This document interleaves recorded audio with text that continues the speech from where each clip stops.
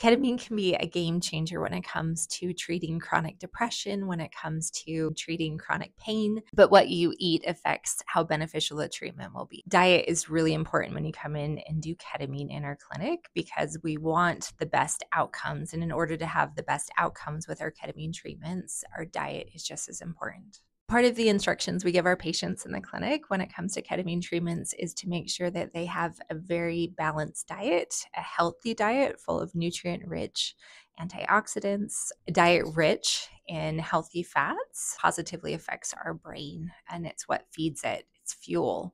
And so things like chia seeds, nuts, seeds, fish, all of those things make a big difference in healing our brain and restoring these neural pathways, which is what ketamine is really affecting. And that's how it fixes pain and improves depression, by changing our neural pathways.